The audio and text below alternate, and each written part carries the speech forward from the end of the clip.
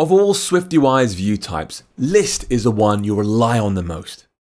Now, it doesn't mean you're going to use it the most. Things like text or VStack will claim that particular crown, but list is a real workhorse you'll come back to again and again and again.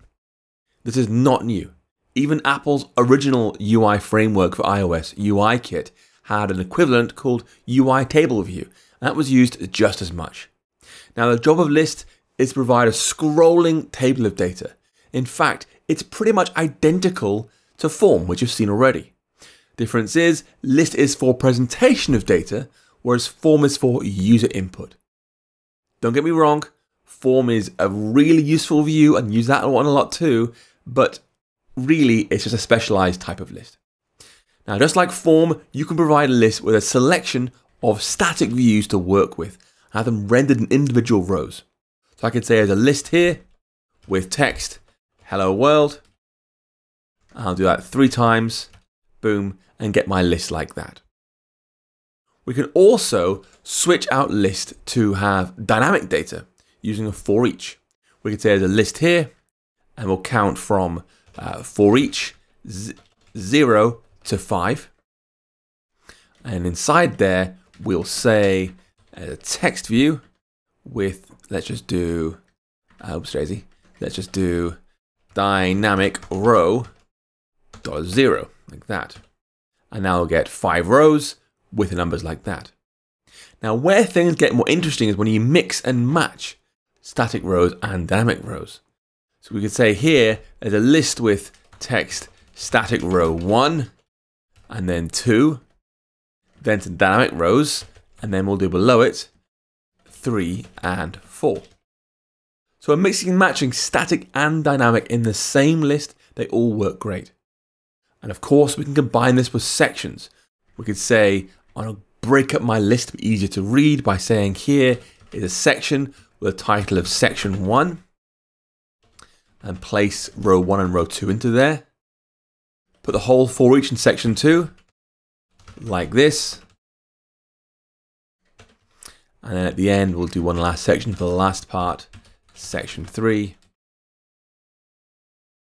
Like that. And as you can see, we have the titles down the way. Now, a tip for you here, if your section header is just a string, you can pass it in directly as a string to the section initializer. It's a helpful shortcut for times when you don't need anything more advanced.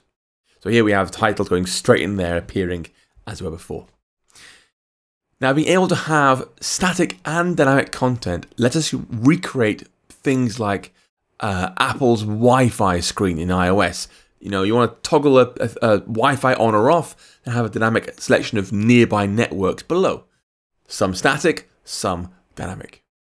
Now you'll notice this list we have right now looks similar to the form we had previously, but we can adjust that. We can say, actually, I want to change the way the list looks by adding a list style modifier to the list.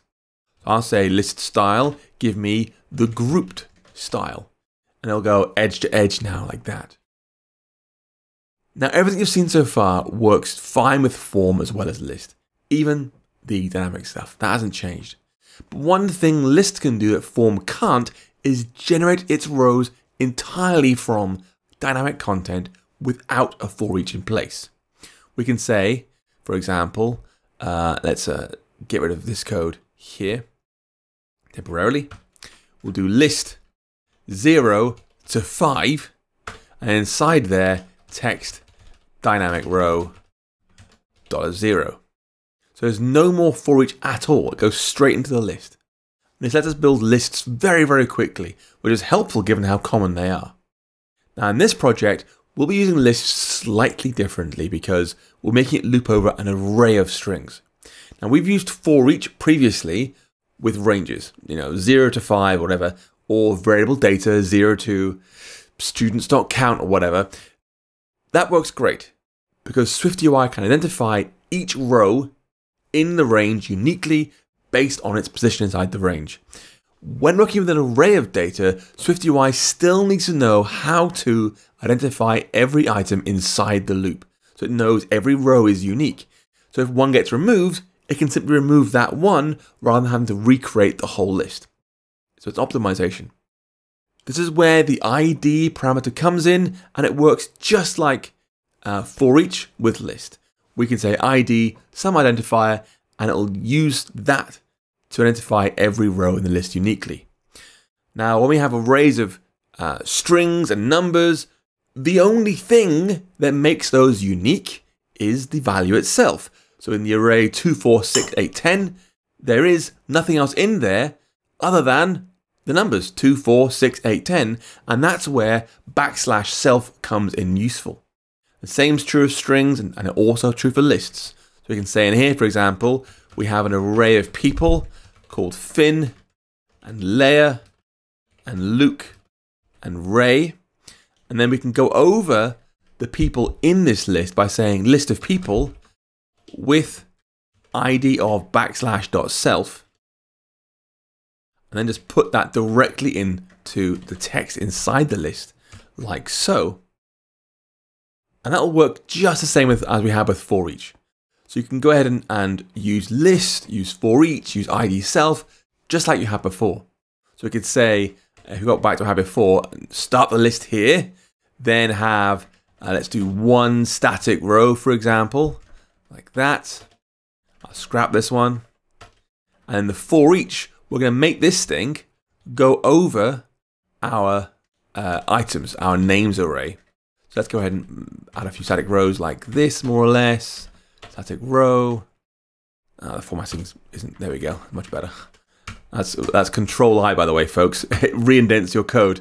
We could say for each people ID of \self and then text $0. So now we have static rows, top and bottom, plus the people loop in the middle, all being joined together into one single list.